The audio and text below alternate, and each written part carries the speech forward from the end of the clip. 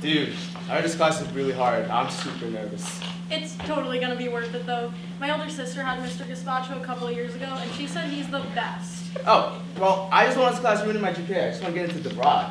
Relax. It's just a history course. So what if the teacher's a goober? Just study and you're going to be fine. Besides, it's history. History doesn't matter. Nothing matters. Settle down, settle down. No one was screaming. This is only a two-person class. I'm Professor Lance Gazpacho, but you can call me Schmooby. Yeah, do y'all know how to spell Schmooby? Can't say I do. All right, let me put it up on the board for y'all.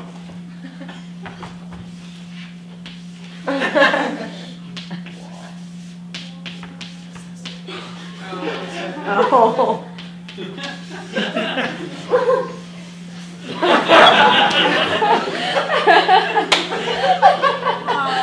Sir, did you just write... Schmooby? Yes, I did. Looks like someone's an English major here, huh? Don't either of you two ever double-cross me. Okay, wow. All right, so in this class we're going to be learning history, more like herstory. Now, can either of you tell me what the best way of learning history is? Anyone? Anyone? I don't know, repetition?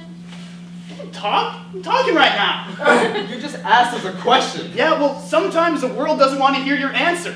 So, as I was saying, the best part of learning history is through comedy. Now, I've been doing comedy for like 4 months, so trust me. So, like, should we be taking notes or something? Oh, definitely. Get your stuff out now. Now, in this class, we'll be starting with the Civil War. One of my favorite times of history, or herstory.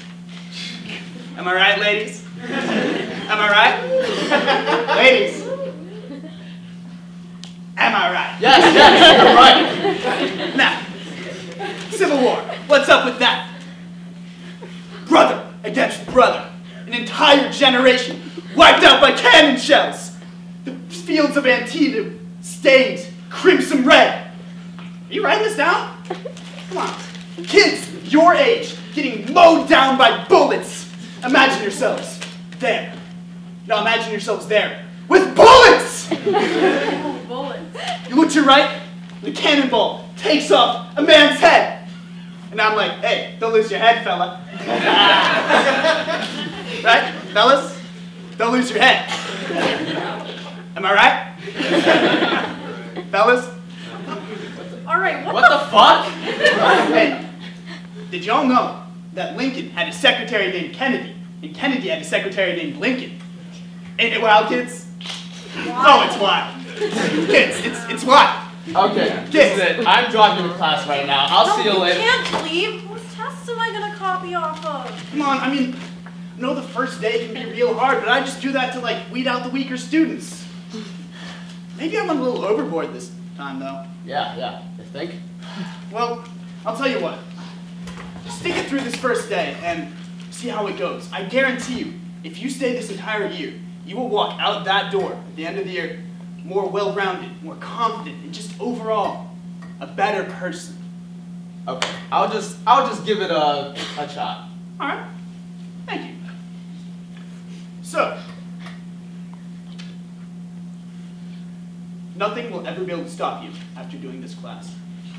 Just like no one was able to stop the German blitzkrieg of Poland in 1939.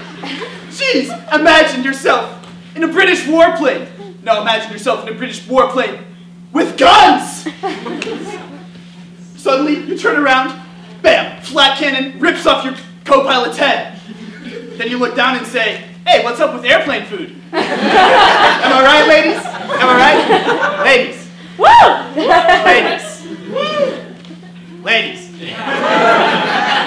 Ladies. Am I right? All right, yeah, I'm out of this class. I'll see you in a bit. Whoa, dude, come on, like, you've only been here 5 minutes. Just at least let me get to Robert E. Lee. Just hear him out. Give it a shot. Fine. Thank you. Okay, little known fact about the Civil War. It's better to actually start at the end of the Civil War, because that's how you get the full scope. Now, Robert E. Lee was shot 3 times during the Civil War. Once in his calf, once in his hip, and once in his left shoulder.